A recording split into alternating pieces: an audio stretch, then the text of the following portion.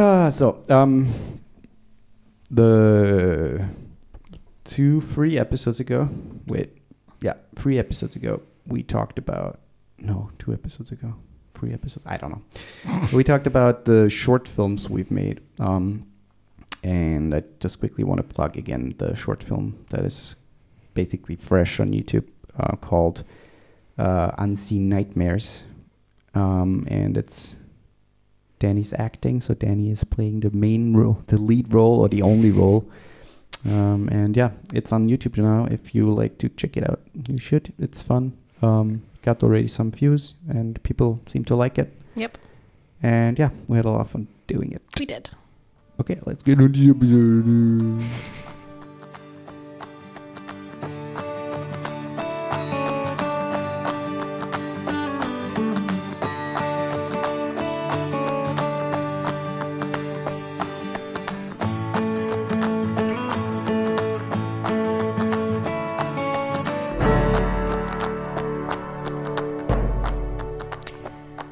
So welcome back to a brand new episode of Hello, this I'm listening. podcast that you listen to. Hello, I'm listening.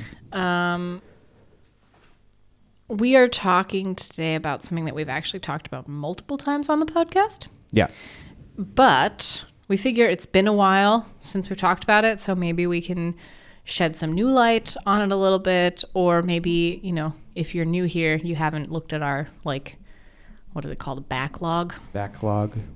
And maybe haven't listened to those ones. And also I feel like we just have a slightly different dynamic of how we talk on the podcast now than the first few times we talked about it. But it's been a while, but yeah. But anyways, we think it's an important topic to talk about, so we thought we would talk about it. So the topic is anxiety. Yes. Which you already could figure out from the title of the episode. And let's just quickly recap what experiences we had with anxiety and how we stand today, I think. Recap, yeah, sure. So I had this accident. I don't want to go into it. It's actually today, when we record this episode, 28th of January, 13 years since I lost my fingers on my right hand. And I began a journey of, many operations and rehabilitation, shit like that. Long story short, after, 5 years, 6 years, maybe, after the accident, I kind of developed PTSD a little bit, coupled with anxiety. And that anxiety manifested itself in health anxiety things. So being super aware of everything that goes on in my body and symptoms and weird things, and experiencing things that I thought are totally normal, but made me feel like I'm dying. So that basically was or is my anxiety story. Yeah.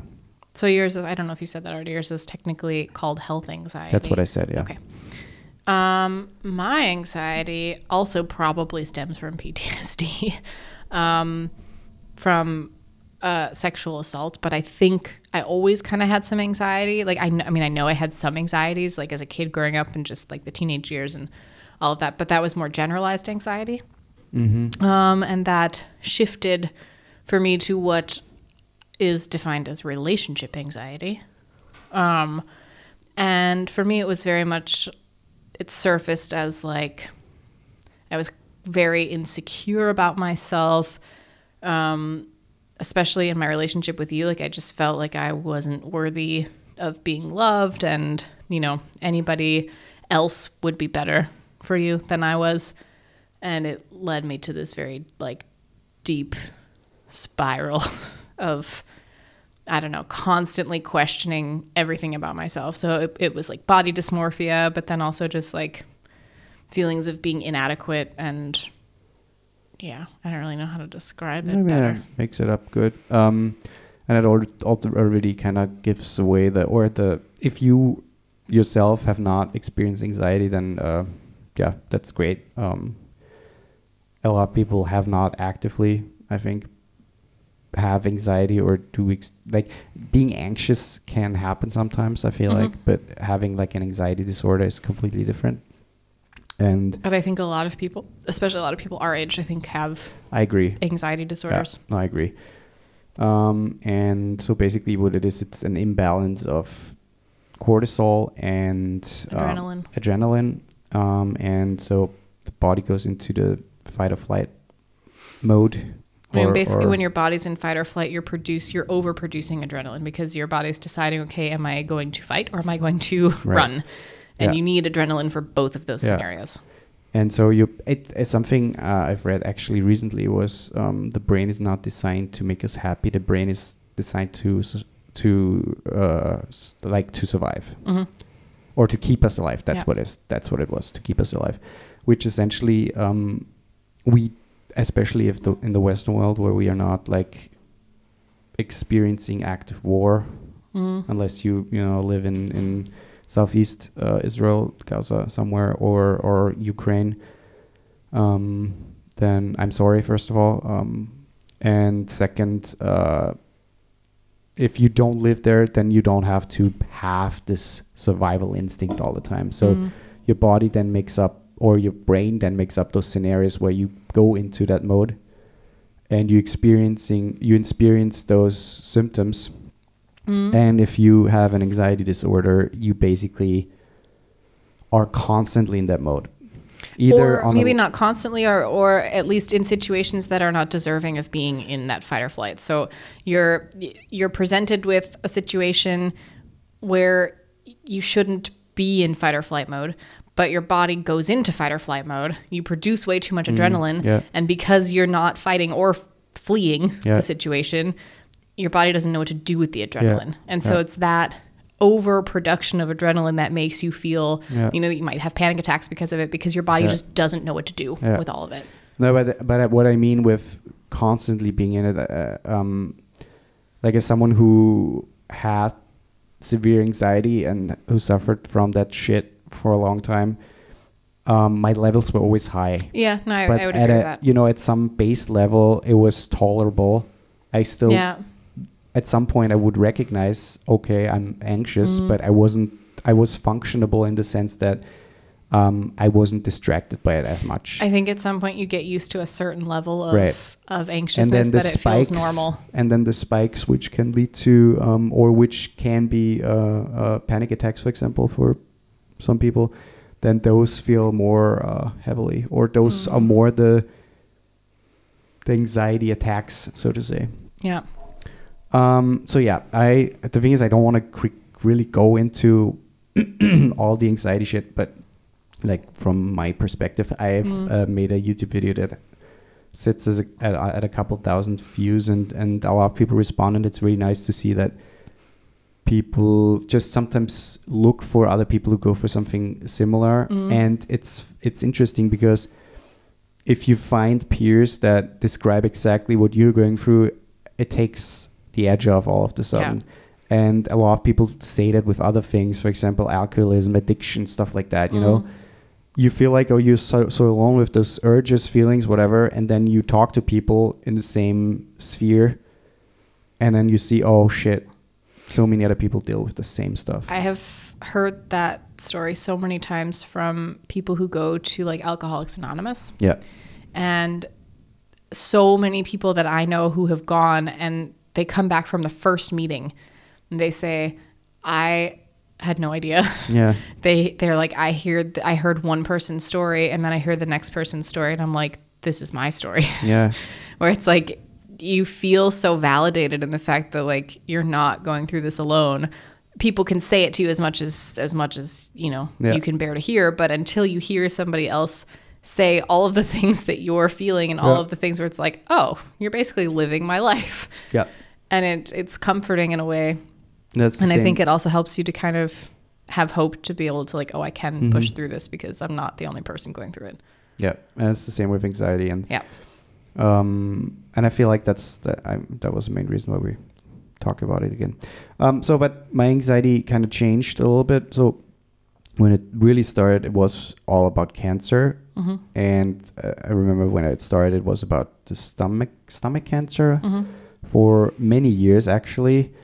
And then it turned into like more, what is the term? Like MS and like brain. You had some brain cancer stuff too. Not brain cancer. It was more neurological diseases. Yeah, but that's Yeah, but MS had nothing to do with brain cancer. I'm not sure. But brain Parkinson's, related. brain. So, and that's how it turned into, and now I'm basically actually pretty good with that stuff.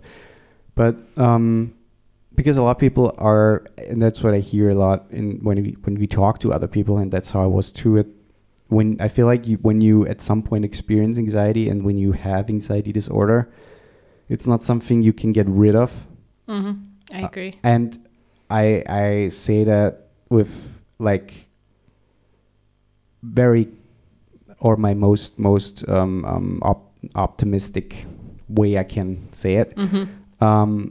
But you learn to deal with it, and you learn to maybe use it, and to just you also learn to recognize it before it gets to a point like it doesn't mean that you have to live with it constantly being horrible. Right. It's just more you learn how to manage it, and you learn triggers, and you learn, okay, these are things I need to stay away from, or these are things I need to go more towards, or things I need to, okay, when I start to feel this sensation, I need to do X, Y, and Z to prevent it from getting worse. Yeah, it's a very tedious, long process, and it can take years. And there are a lot of tools, and obviously a lot of like therapy can help a lot, CBT, stuff like that, which can give you... CBT is cognitive behavioral therapy for those who don't. Which can give you a lot of tools and just rewire the brain to recognize those thought patterns that basically put you in that fight or flight mode. That was my favorite term when like going through the thick of the anxiety stuff, was rewiring the brain. Because for me, I've always been more of like I need to be able to imagine, like picture things, like how they work in my body for me to feel at ease, like with everything. So if it's a bone break, if it was the fertility treatments, if it was anxiety, it was for me like to understand the science behind it is helpful, because these are all things you can't see, you can't see the things happening in your brain. You can't see anxiety, like what it's doing. So it's, for me, it was always helpful to know like what it was doing. Yeah. And the whole concept of rewiring your brain was so helpful for me. It's the thing is, it's not only it's a nice concept to think about, because it's something you can, imagine. But it's essentially exactly what it is. You are rewiring your brain. You are completely stuck in those patterns. When A happens, B happens, then C happens, then A happens again. So it's a circle that just repeats itself. And the first thing I think is just realizing that you are in that circle. I think that's the first thing that naming it major. Just naming it, whatever name you want to, talk or name it. And then you can move forward and either look for treatments, look for therapy, there are a lot of books out there just to, get an idea of what your anxiety can be or is.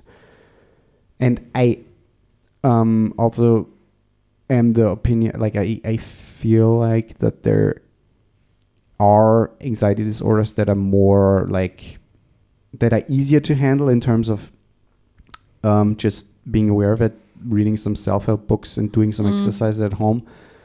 And there are also anxiety disorders which can completely hog your life in the sense that although you can't even I wouldn't necessarily narrow it down to the disorder itself. I would just narrow it down to the person, because there are, there might be people who have health anxiety who can read something and it puts them at ease, they can read something and be like, oh, okay, like self-help books and stuff. But then in your case, it was a little different with your health anxiety. That stuff, it helped you for a short time, or like you went to the doctor and got some tests and it helped you for a short time, but then it came back and so you needed more. Just kind of going back to naming it, I also think for me what was really, really helpful is naming the type of anxiety that I had. There are so many types of anxiety, and a lot of times you hear about generalized anxiety. And so I was reading everything about generalized anxiety, and I was like, yeah, I kind of relate to this, but there are still so many things that I'm feeling that I'm not seeing here. Like I don't feel represented in reading these things, or because it's not describing what I feel. Yeah. And so I started to kind of just dive into my feelings, like looking up, why do I feel XYZ, and or like what kind of anxiety is blah, blah, blah. And it took a while to figure out the right way to like phrase how I'm feeling and really put it out there. Like, how do I feel? How can I put that into words? And eventually I stumbled across relationship anxiety, and I was like, oh, like everything I read, I was like, yes, that I feel that. It's like exactly. And so I think that also helps to like kind of dive into the types of anxiety and try to relate to one. At least it helped me.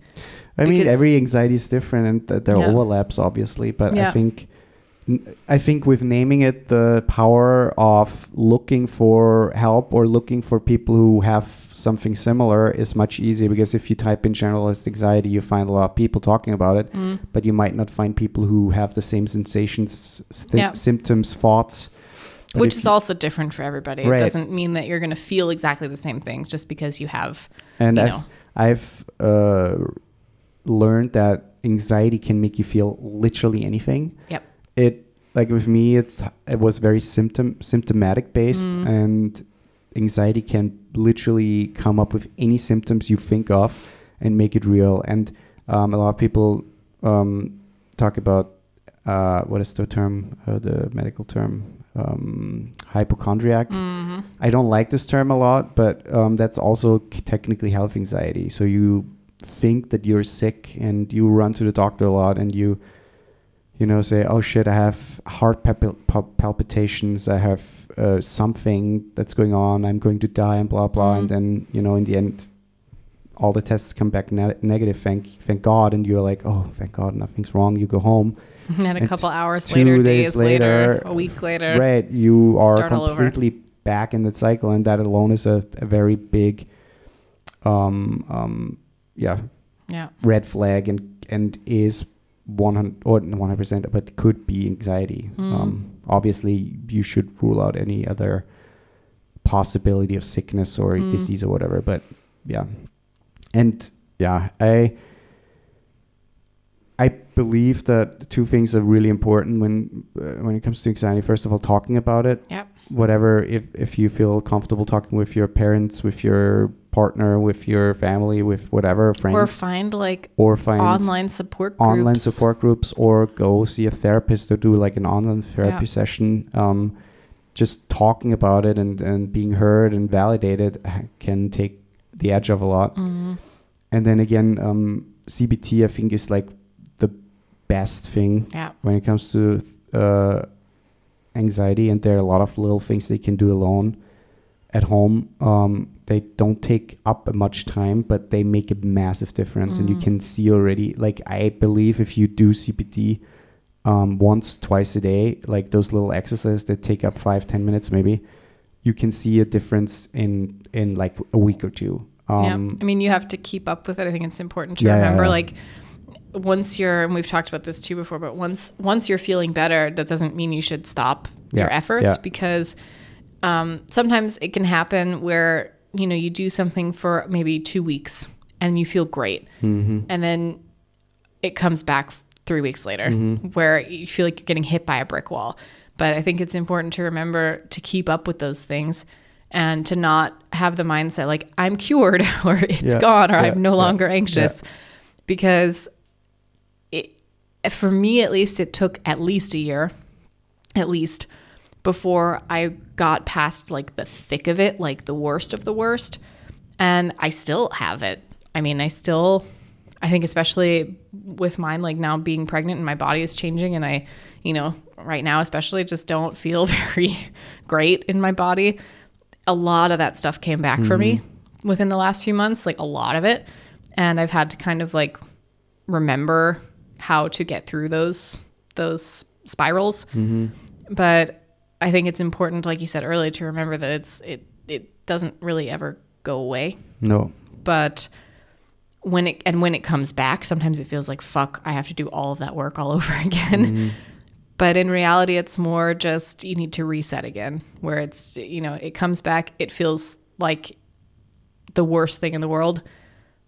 Like it hits you like a ton of bricks, but you have to remember that you got through it before you can get through it again. Yeah, and it comes in waves. And the periods where you are free of anxiety or you feel okay are getting longer and longer, and the harder it gets when anxiety hits back a little bit. But eventually you learn to deal with that as well, and you learn to see the signs, the patterns, and can already do something. And the best thing would be to live a life where you preemptively or you do something already actively as part of your life to avoid anxiety attacks or anxiety or panic attacks or whatever, you know. If it's yoga or just meditation or just, you know, avoiding certain foods, drinks, coffee, for example, caffeinated cutting out things. caffeine is so helpful. Yeah, and things like that. Everybody is different. Every body works differently. So you have to find something that helps you, that makes you feel good. But yeah, it's very interesting because the anxiety video I posted shortly before we started building, so it was 2022 at the beginning of 2022. Yeah. No, 2021 we built. No, 2022. Yeah. Really? Yeah. Yeah. Yeah. So it's interesting to just, you know, people post their stories with anxiety and with health related shit, and it's so interesting to see how people suffer sometimes silently, and just, you know, writing it in the comments and just sharing the story and getting a response, which I always respond, obviously, helps them so much. And it's so nice to see that, because most of the time, again, they feel completely alone, and all of a sudden they hear things and they're like, oh shit, I'm not alone. I have gone through, or I'm going through something that other people go through too. Yeah. I mean, it's kind of the same with anything. I mean, anything that you go through that's difficult, it always helps you feel better, to feel validated in the fact that there are other people who have gone through it. Whether, you know, like sometimes it's just like your pet died. Yeah. And you talk about it, and then somebody says, oh, I know that feeling because my pet died and it was horrible and we had to do this, and, you know, they really struggled. And it's like you talking about anything that's difficult, where you get validated that somebody else has gone through it, brings comfort to you. So it's no different with things like that, with any health problems or anxiety or whatever it might be. Yeah. I also believe that so going through anxiety and surviving it, I don't want to say surviving, but that's essentially what it is, and just getting past it, I feel like makes you not only stronger, but makes you in a lot of way a more empathetic and aware of the world and people and how they behave and stuff.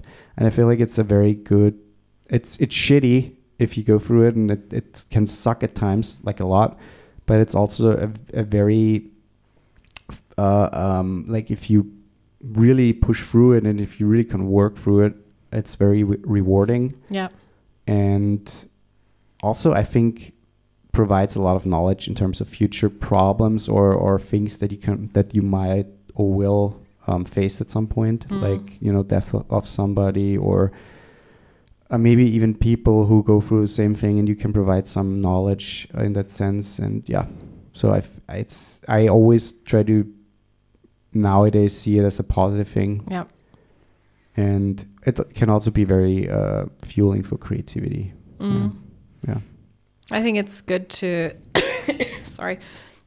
to any hardship in life, to see it as as weird as it sounds, as a blessing in disguise. I hate that phrase, but that's the best phrase I've got.